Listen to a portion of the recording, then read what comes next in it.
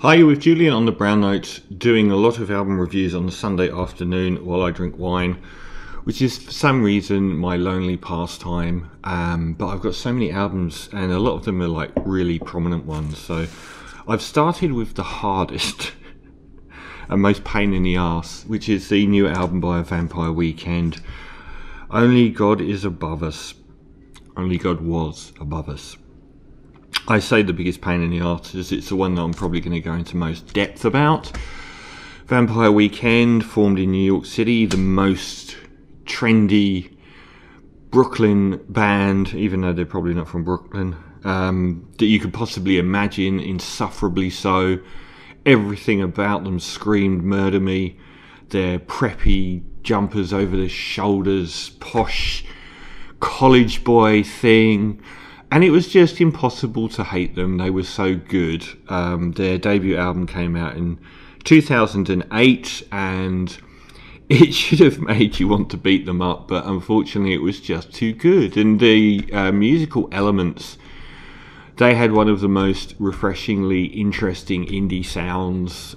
The African guitars and polyrhythms and arrangements were, just fantastic. Formed with Ezra Koenig, Rostam, Chris Thompson and Chris Bio as a four-piece. And they had one of the best runs, probably post-Arcade Fire, for an American indie band.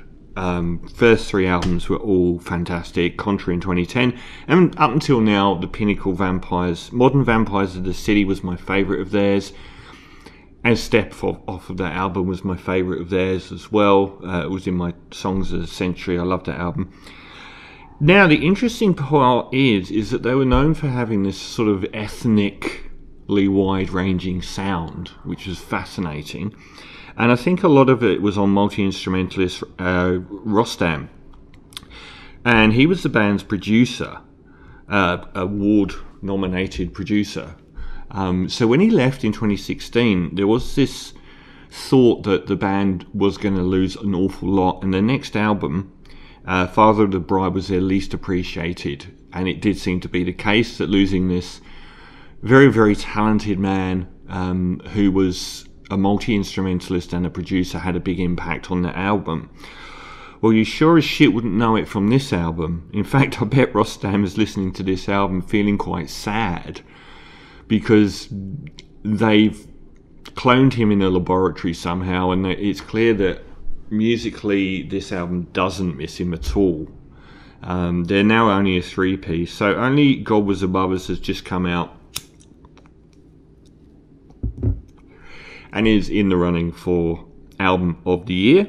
They've been very consistent, but Modern Vampires of the City was 2013, that's 11 years ago, so we've only really had Father of the Bride, their most lackluster album, in that 11-year period, which promotes the notion that when they come back it's not going to be that great.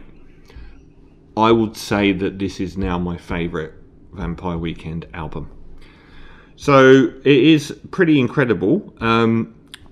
It's also really concise, and actually very it's probably their most sequenced and lean album as well, I think.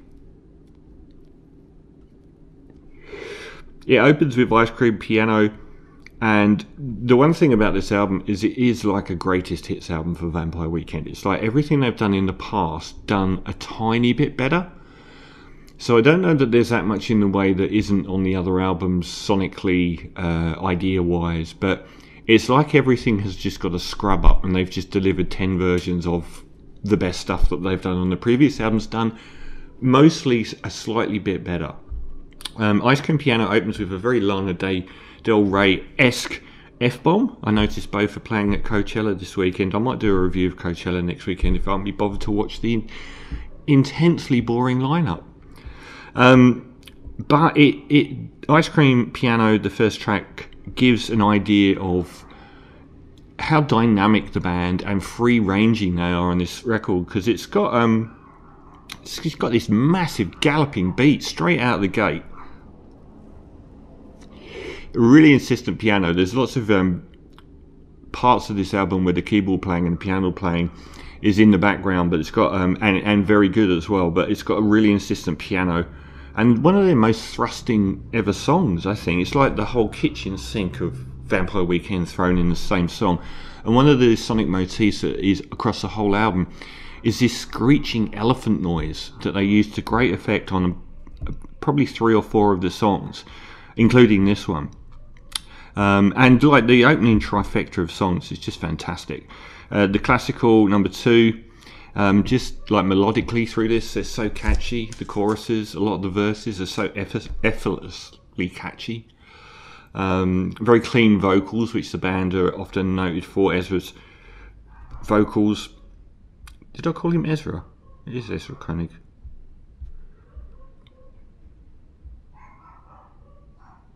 Yeah, of course it is. The very sort of clean melodic sound that he gets and his clear enunciation of lyrics is a standout of the band as a sort of sonic motif. And it's got this great sort of syncopated rhythm, which is very unusual and not standardized sort of for drumming. It sort of wanders around in the background, never sort of touching down. The first sort of slower track, Capricorn, was the lead single. It's got this really gentle sway and a great sort of bass line in the background, a ballad. And for the first of 2 times, the song Step sort of came to my mind, with this cascading sort of almost harpsichord-like piano lines going, and the sort of like waltz rhythm to it. Another great chorus, which gets better with the addition again of that sort of elephant screeching in the background. Connect, track 4, it's really interesting sonically because it's a double bass and it's got a very sort of double time beat, and it feels quite dubby and clubby. And it's almost like the double bass functions as a sub bass. It's almost like an IDM soundscape. It's really interesting sonically, pushing themselves out there. Prep school gangsters. It's a very the lyrics on this seem very self-referential, very aware of them, their place at the moment, who they are as people. And the guitars on this one reminded me a bit of like Joe Jackson, Is She Really Going Out With Him, which was a nice twist to the soundscape so far.